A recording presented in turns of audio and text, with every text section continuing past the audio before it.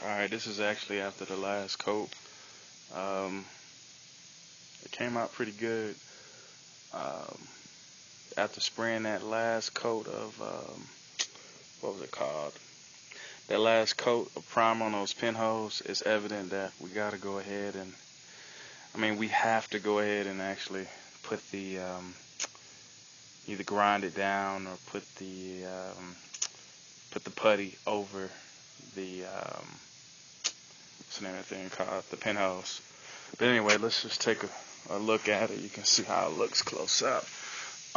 This right here is just where I just got lazy with the spray and the pattern and so on and so forth. But we'll go ahead and take care of that when it's time to start sanding it down. So that's no problem.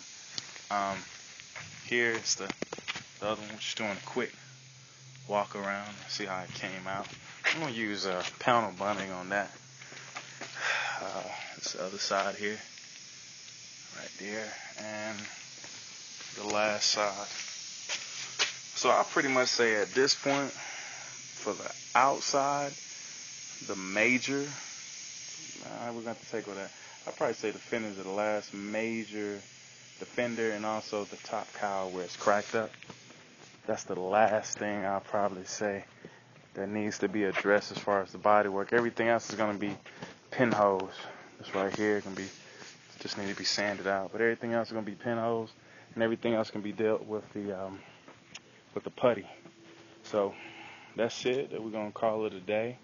I actually got a little bit more paint left, and I might as well just clean off maybe, I don't know, I might do the quarter panel and just spray it. Just somewhere where I can just know I got to get more build up and more practice on the actual, panel. So I just work on that and I get back with you all. Alright, I'll post some pictures also.